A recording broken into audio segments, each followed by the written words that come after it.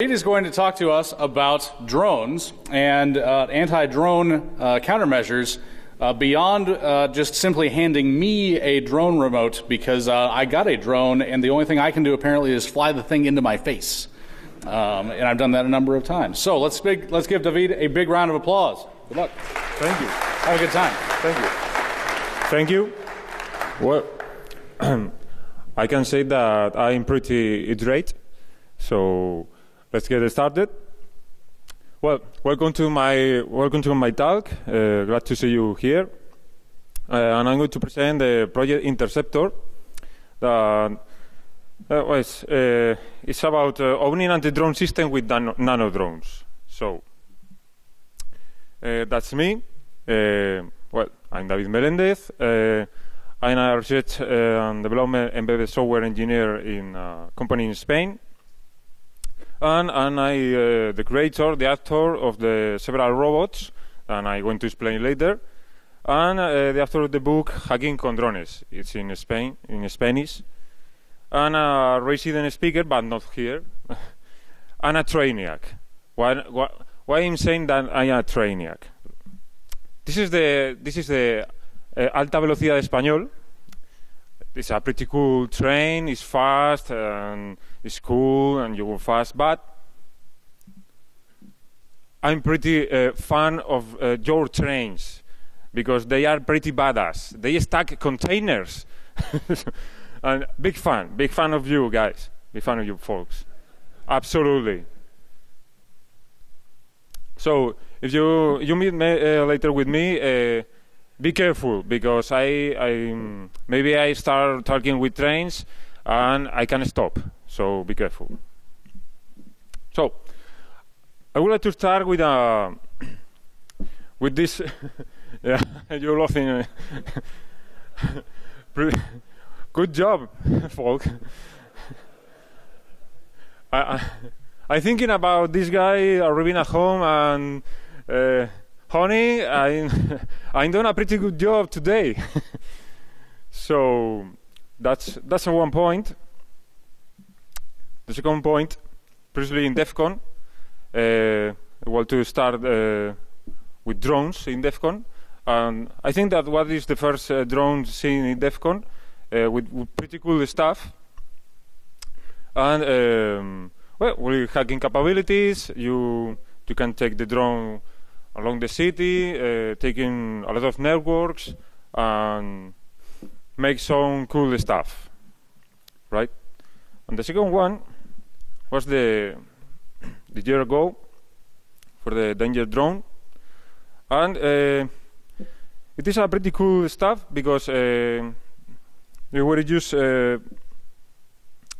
3G and 4G communication and telemetry. So that's because several anti-drone systems works indeed with 3G and 4G systems, and if you use the same system, the anti-drones, they can be troll you.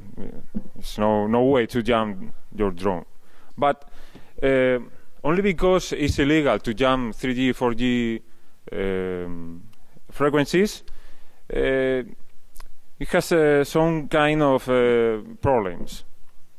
So I want to explain drones as a threat. I like that picture because it's pretty cool. Well, we can start talking about drones as a flying computers. It's like Internet of Things over your head. IoT. We can call IoT as before we turn to assholes because there were named quadcopters. Okay, they can use custom payloads, sniffer, jammers, network analyzers, 3D mapping cameras, and so on. Some kind of cool stuff you can put in your drone. So any kind of thing you can imagine, you can put in your drone. A drone is a vehicle. It's not a weapon. It's a tool. All right. So how we can detect drones? Well, the first one is, okay, I'm seeing a drone. Okay, I detected it. So there are thermal and standard cameras. Well, nowadays there are a lot of systems that they are able to detect drones by its shape and with artificial intelligence and so on, and with thermal cameras, with electronics and motor heat detection. Okay, you see 4 dots on the sky that are pretty hot. It's not a pigeon, I think. Also, other detection method is characterization of drone noise. A pigeon doesn't sound. Okay, we got it. Detecting radio frequency and waveform. This is the most important method to detect drones, because every drone has a signature of radio communication, and it's pretty easy to detect those drones, because, for example, and Wi-Fi with the access point name put here a manufactured drone. It must be a drone. Okay. Well, other methods to detect drones. I'm a pretty fan of this. Voluntary measures.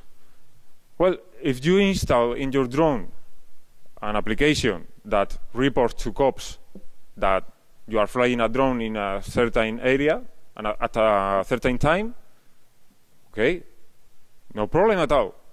Everything will be all right, right? So this application gives to cops the ability to take down your drone. Imagine if you install this application on your car, okay? Everything will be all right. So, perfect plan. So, how about the counter measures?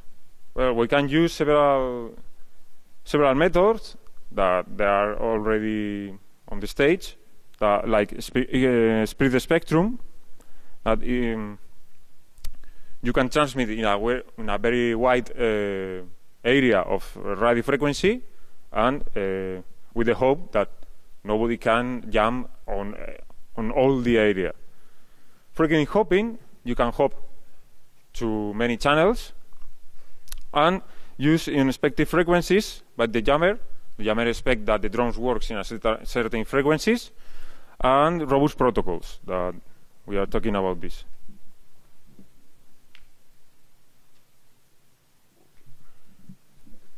Well, I'm going to explain my first round of this stuff. That it is called Atropos. It's a quadcopter that I built like 6 years ago. You can Google it. It's in Hackaday and so on. And I decided to build with a Wi-Fi router. It's a Wi-Fi router and La Fonera router. And well, some cool stuff like Wii remote of Nintendo as inertial sensors. So 6 years ago, there's no Chinese manufacturers that you can buy and they take your sensors to your home. So there was easier to take the sensor from the Wii Nunchaku. And I decided to put the sensors to the router directly by attaching the bus to the lights, okay, and control it by a web server installed on the router. The program, the stabilization program is programmed in C inside the router, and it has an embedded system, and also has another capability with Bully that is able to attack other Wi-Fis. So you can see the La Fonera router and some pretty cool and professional soldering skills, and that's perfect.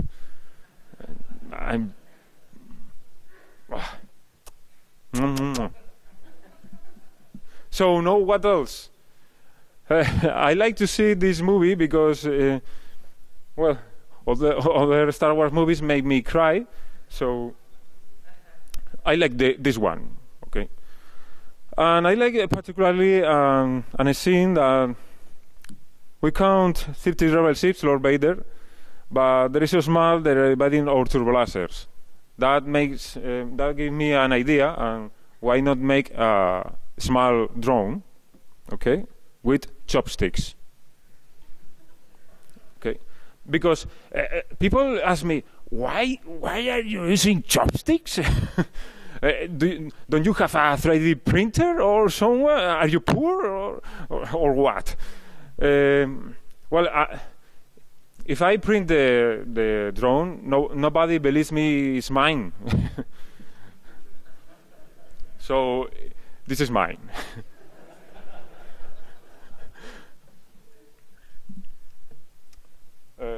I'm going to check that actually the drone is draining its battery, so maybe I have to fly before the battery drains. Okay, all right. So the Project Interceptor is based on low budget. No, seriously, low. You take a cheap sensor, a cheap board, and a cheap everything. Minimum size and weight, harder to detect, okay? And with all stuff that is on this thing, no? Hacking capabilities and resilient control. Well, this is the drone and the chopsticks. We can see a Linux board inside that is indeed a router with an OpenWRT Linux distribution inside, and some cool stuff like brushed motors. Why brushed? Because they are cheap, ridiculously cheap, okay, and small. So we have transistors and SDR and a camera, so on. So you can compare with a €1 coin, okay. And this is the V-Core 2. I think this is the smallest board on the market. That is run Linux, and we have Wi-Fi, and yeah, that's the specifications, and we have a CPU, 1 core of CPU, and 3 serial ports, and the most important thing is PWM ports. And there is 4. There are 4 ports of pulse width modulation. Okay, those ports are used to control the motors without any other integrated circuit, just because it has to be small, it has to be cheap, and we have to take advantage on all the hardware stuff. Okay, so we need 4 PWM signals to control the motors, 1 for each one, and they are hard real-time constrained. We cannot emulate, or it's very difficult and uncomfortable to emulate those signals with the quality required to make the drone works. So we have 4 channels available, but we only 2 enable by the manufacturer. We have to enable the other one. But what happens when the other 2? They are the serial debug console. Good job, right? Okay. So we have to disable the serial port for debugging and enable all the 4 pins. I went to the forum. The guy that designed the V-Core is answering questions, and one guy asked to enable these pins, and the guy answered, "Well, it's a hard way. Well, you have to download the Linux source from V-Core. Second find the DTS, insert, try to understand the pin control, and you have to understand some kind of stuff, and then you make magic, okay? And you will be a good Linux hacker, okay? What the fuck? Thank you for nothing, guy. So here you have all the stuff that you need to enable and disable all the stuff. You have the UART pins defined. You have a pin max. Okay, this is a maxer, interconnected inside of the system on chip. You have to wire functions with outputs, because chip has more functions than outputs, and you assign a function to an output. So you have to reassign, disable the UART, and enable the power with modulation. We have to redefine those pins. I call PWM pins. We have the first one, the 0, the 1, that they are already defined, but I'm going to define the other 2. That is called UART2 PWM. The group is UART, but the function is PWM. Additionally, in the I2C bus, I attach a sensor to take into account the battery. Okay, we disable UART and we enable the 4 channels. Well, this is only for your information from the datasheet, where I found the information to change that. Well, the power stage is a MOSFET. That's me in my work pretending to know what I'm doing with an oscilloscope, and there is my personal version of an electronic speed controller. Okay, this is the oscilloscope because with brushed motors we have to deal with counter electromotive force, because when the motor is spinning, I have to power it, but a motor acts also as a generator and puts current in the circuit, a reverse current. So I have to cancel it with a capacitor and a diode and Schottky diode. This is the PD tuning. This is the worst part of build a drone. You have to tune it from 0, 0, 0. Okay. And well,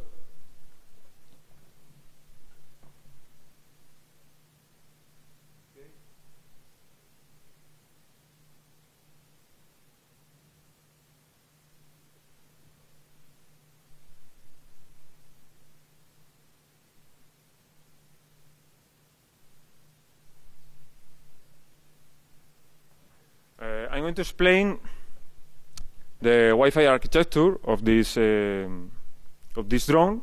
That is not a Wi-Fi regular drone, because it works as a beacon frame based communication. That's because if you are not authenticated to any network, you cannot be deauthenticated. Okay, nobody come here to add the authentication attack and deauthenticate my drone, because it's not authenticated to anything. We have a joystick. The joystick is not a fancy RC drone remote. That one.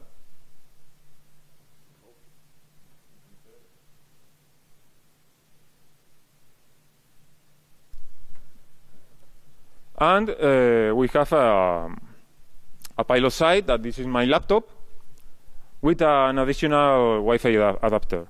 So my communication protocol is based on beacon frames.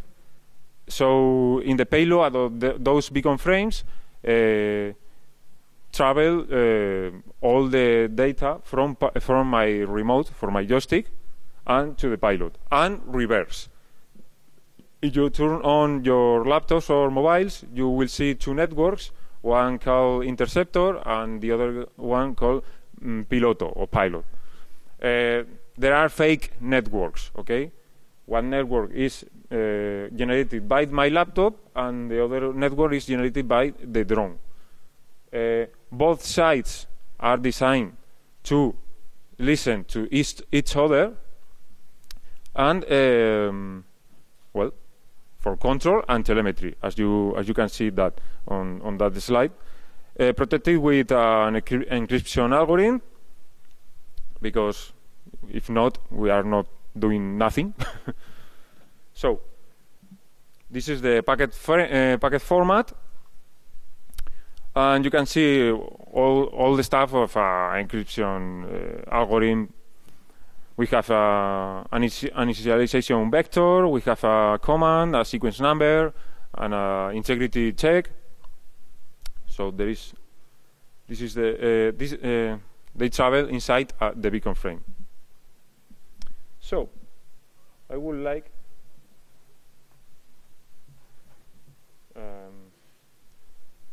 we can turn on the drone.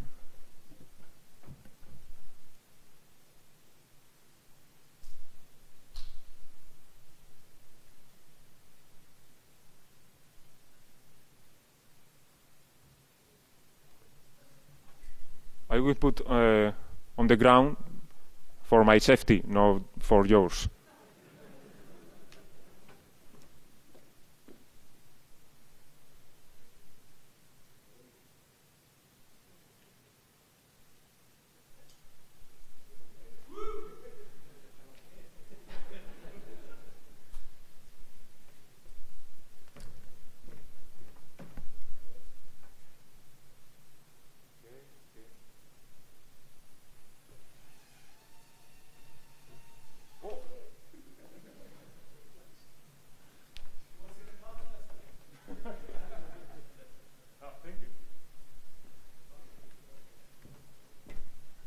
Maybe I'm going to change the battery later.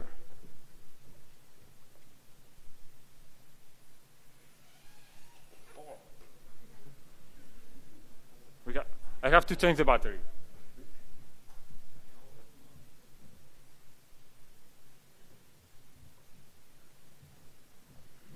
I will try here.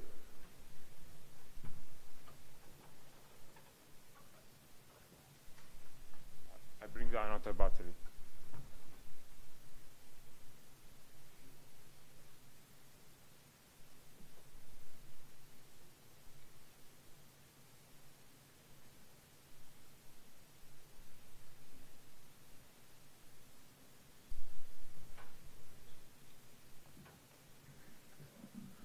Well, while it starts again, I'm going to explain you a particular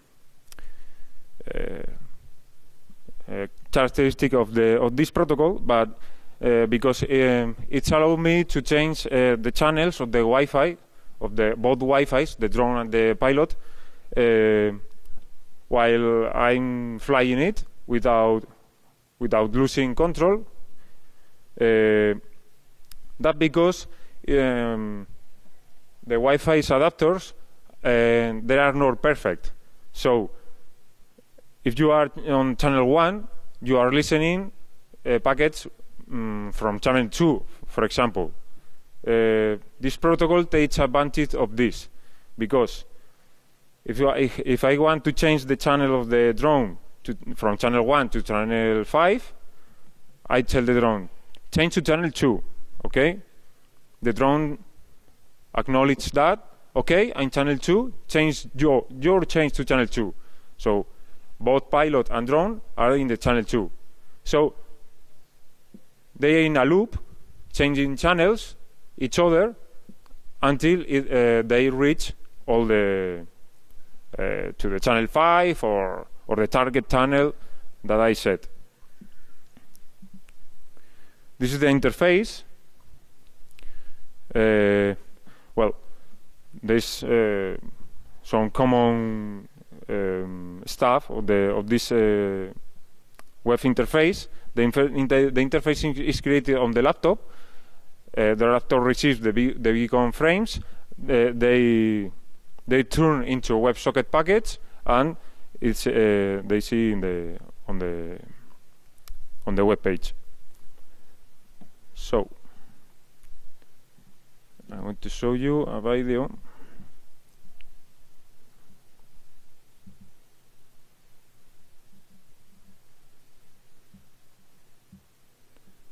This is the interface and the drone, and there are the networks on my house. The drone keeps auditing the networks, but I can control the drone while the drone is attacking the networks with bully. Okay, so there is so many networks on the air, and I am changing the channel of the drone. Well, you see, they each other are negotiating the change of the channel. You don't see, you can see that here channel 8, both, okay, and they change seamlessly. Okay, I don't lose the control. That because I don't want to put an extra adapter, an extra Wi-Fi adapter on the drone. Okay, because it's very expensive. It's an extra weight to the drone, especially. Okay.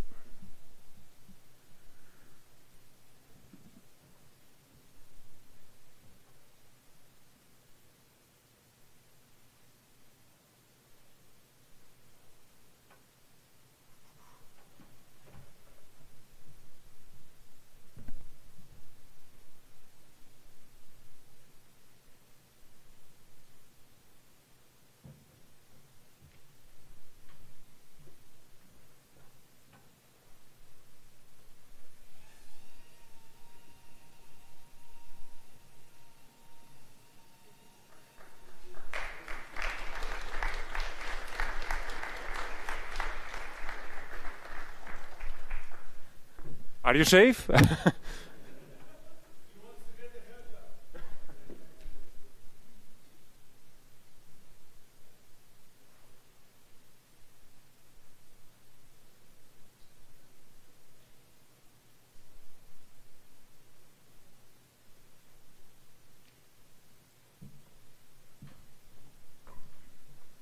Well, it's almost okay. Okay.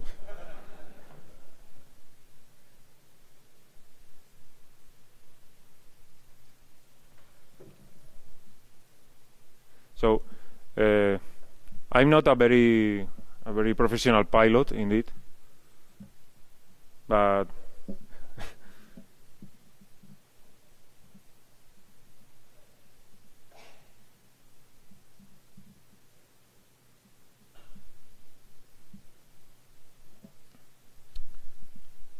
well, the other investigation that I'm doing with this is to prove that anybody is able to build a drone with a custom flight controller like mine. This is all programmed on C, both the stabilization program inside the vCore and the protocol of communication. It has I'm working right now on a extra fallback communication system based on SDR. Okay, just in case a drone jammer detect my network, because my network you can see as a pilot or as an interceptor, but they can change to be the same as the nearby networks. Okay, that is to hide the presence of the drone.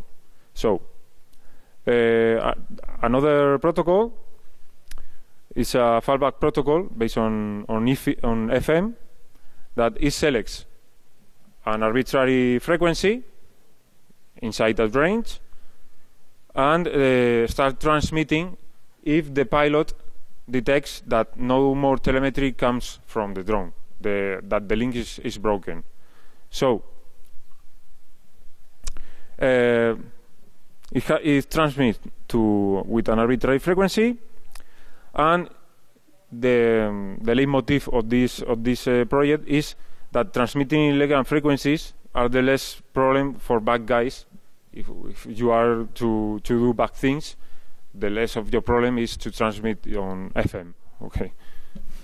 So this is a warning to drone manufacturers, because I still keep sending commands to the drone even without Wi-Fi, using a Raspberry Pi radio transmission with RPTX project, okay, as a proof of concept. So I'm selecting the frequency dynamically. So we survey the spectrum, and I detect the peaks and the valleys, and then I select the best suitable frequency. So the fallback FM-based communication, we have the joystick. They are limited to 4 bytes packet, and they are transmitted to FSK modulation using the mini modem project, and they turn into RF format. Okay, they are FM modulated transmission, and they are on air by Raspberry Pi. So an SDR dongle on drone captures that frequency and makes the reverse path. Okay, we have an audio capture, and we have to demodulate that package with the same mini modem, but compiled with for the architecture of the drone, these MIPS. And we have the 4-byte format for flight control. Okay. Okay, that was the demo. You can see I'm like Porkins. Okay. I would like to explain.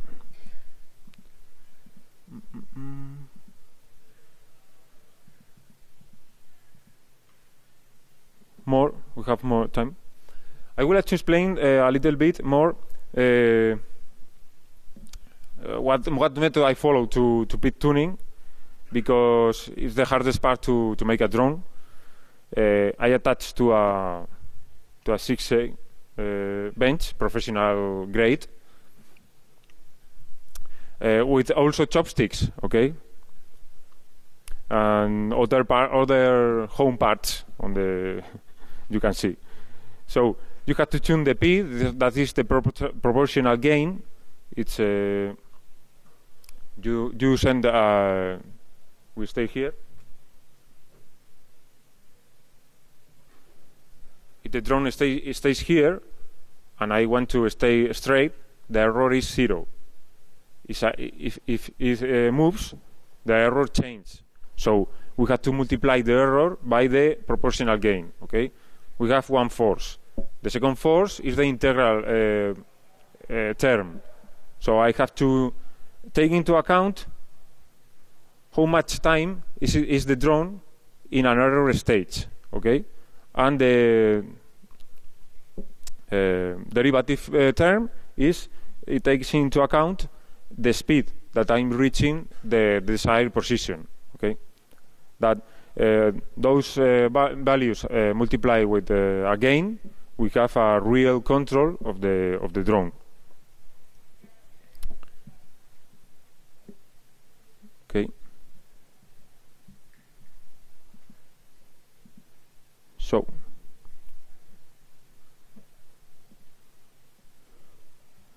Okay.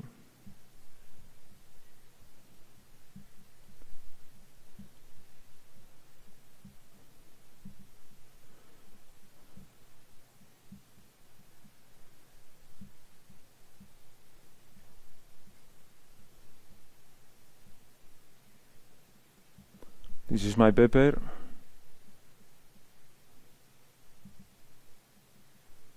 Okay, I would like to see you.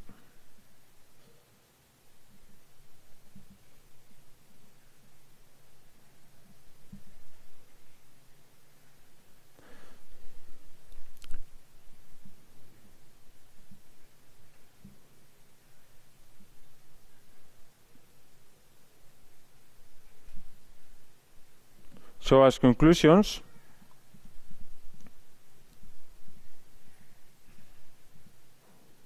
I would like to show you the conclusions.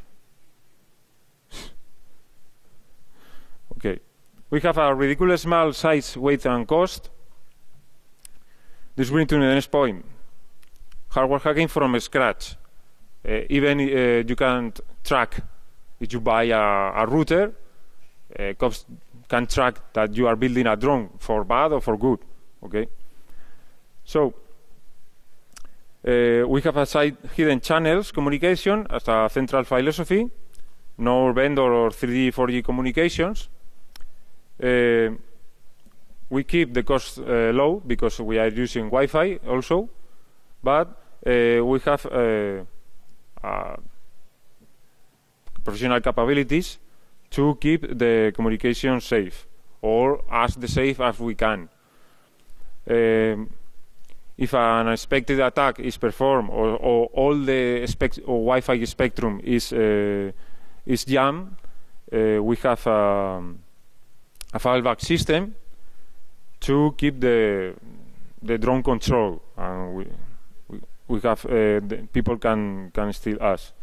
We also have hacking capabilities to hack another Wi-Fi networks, pen testing, and so on, keeping on only one adapter on the drone. Okay, with the same adapter, we have travel throughout all the Wi-Fi channels. So, and a firewall control based on SDR protocol. So,